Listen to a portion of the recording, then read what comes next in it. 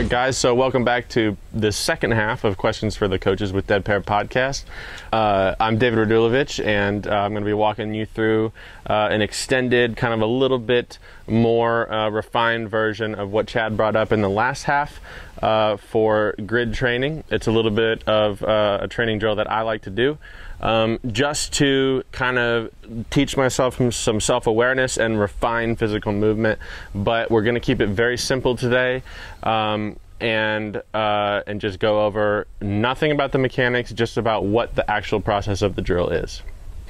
So the first thing that I like to do is, Chad had talked about picking a certain amount of a certain number and repeating the process that many times on any bird throughout the course, and then eventually going through a course and doing that with all the targets, then coming back and doing that with pairs.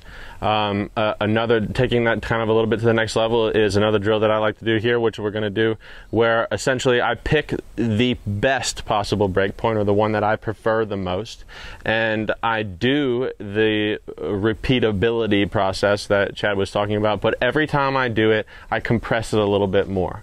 You can also do this by picking that perfect break point and then stretch it out a little bit more. The purpose of it is getting familiar with not just getting familiar with the target, but getting familiar with the actual movement of the shot, making a faster and faster and faster shot happen at the target, not really thinking about trying to speed up your body, or making a slower and slower and slower shot happen at the target, not making any bad moves. So essentially, long story short, what we're doing here, and I have to add this as a caveat, because if you misinterpret what I'm about to show you, it can potentially cause some bad habits. So essentially, what we're doing here is compressing the movement, just learning to take the shot, a specific target, in different parts of the line, not getting faster in your movement. We don't want to be making a shorter break point happen by flinging the gun with the hands. We want to make the break point happen in less time in the line,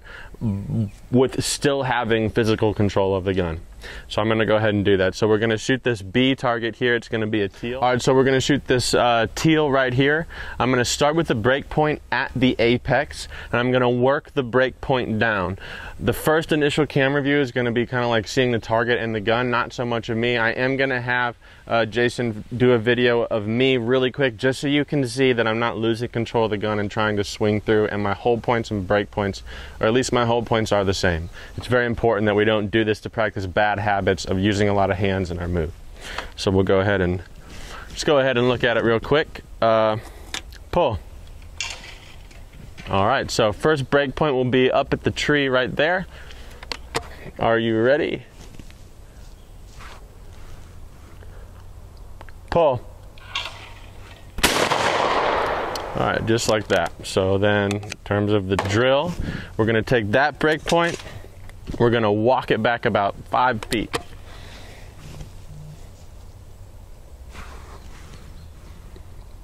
Pull. All right, we're going to walk it back about 5 feet. We're just going to keep doing this, never losing control of the shot. Pull. Walk it back 5 feet.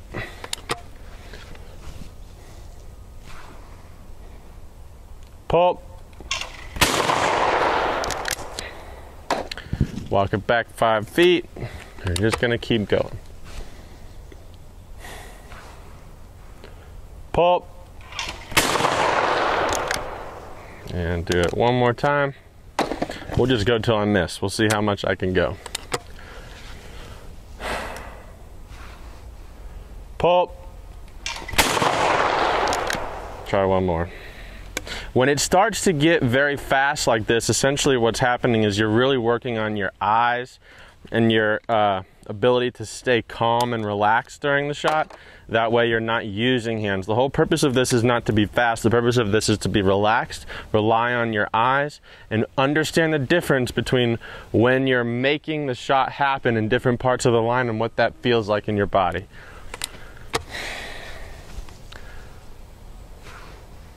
Pull.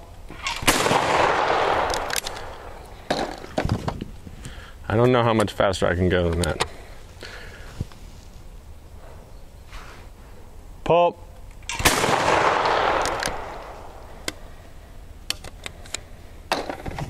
right, we'll do one more.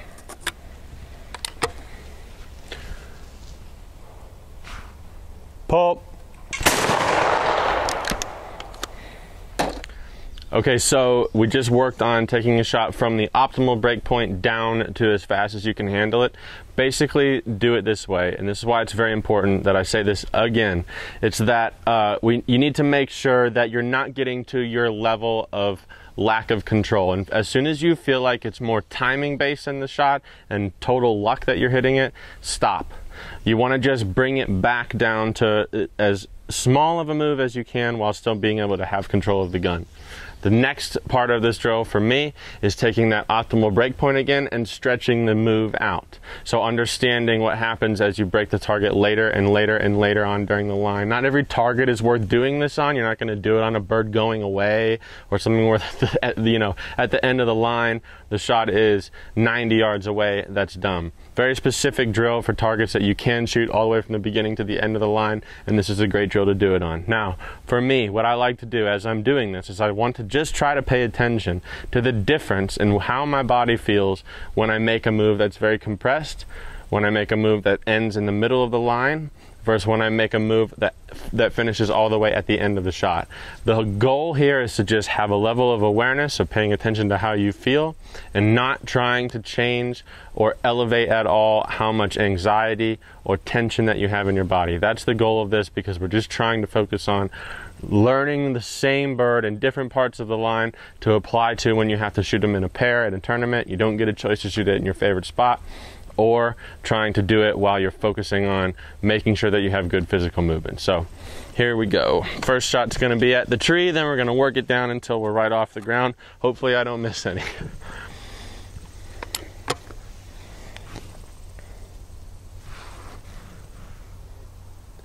Pull. All right, first shot. Now we're going to do it a little bit later.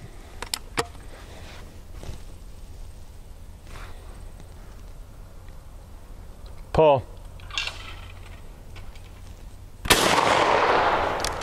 All right, so now we'll just walk it a little lower.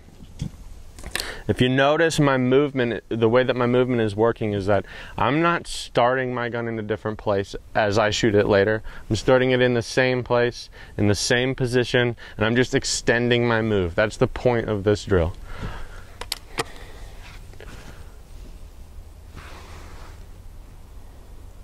Pull.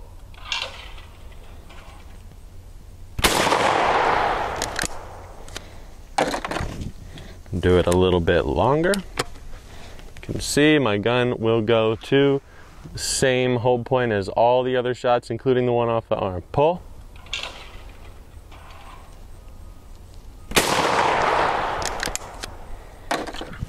We'll try to do 2 more shots before I hit it off the ground. We'll split that in the middle.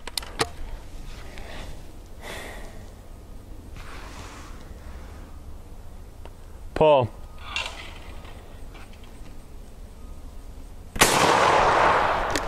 All right, one more right off the grass.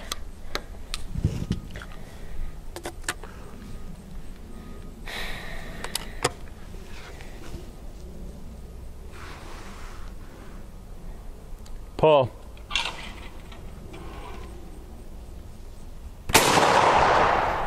And just for fun, we'll do one more lower, because that was about 1.5 feet, and I think I can go a few inches.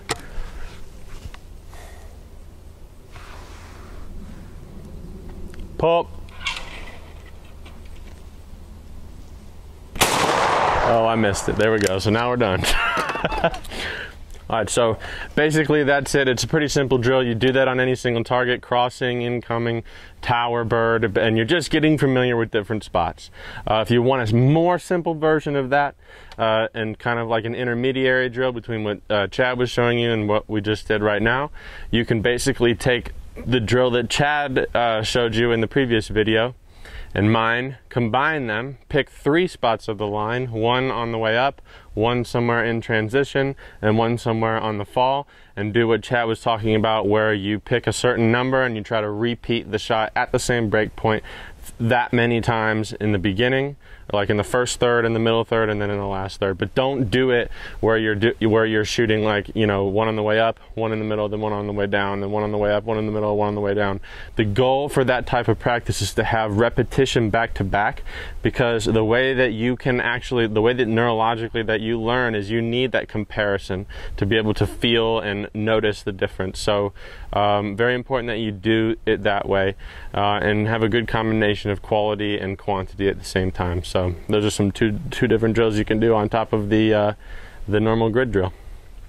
If you after watching this video and you have any questions, or you would like any of my other drills that are much more advanced, that actually focus on very specific mechanics and shooting, you can just visit my website at dradulovich.com.